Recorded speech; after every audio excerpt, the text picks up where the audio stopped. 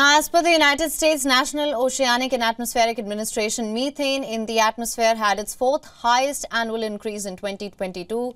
Carbon dioxide typically gets more attention for its role in climate change, but scientists are particularly concerned about methane. Methane traps a lot more heat, about 87 times more than carbon dioxide in a 20-year time scale. Methane, a gas emitted from sources including landfills, oil and natural gas systems and livestock, has increased particularly quickly since 2020. It shows no signs of slowing. Experts say the time is running out to meet warming limits in Paris Agreement and avoid the most destructive impacts of climate change. Scientists continue to discover that methane emissions from both the fossil fuels industry and the environment are largely underestimated.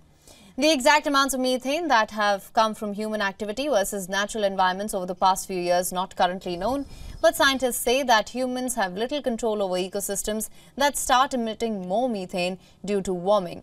Scientists are also investigating how stubborn 3-year La Nina pattern could have influenced methane emissions due to higher levels of rainfall in tropical wetlands. The International Energy Agency estimates that over 70% of the 2022 methane emissions could be reduced with existing technology.